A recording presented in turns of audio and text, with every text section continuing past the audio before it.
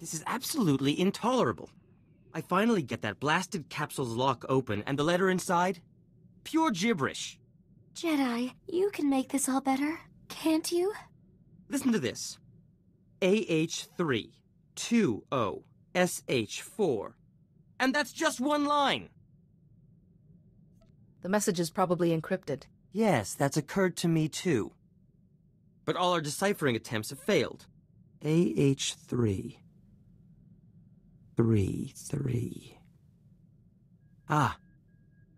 This isn't a message, it's a chemical formula. And the letter itself smells strange.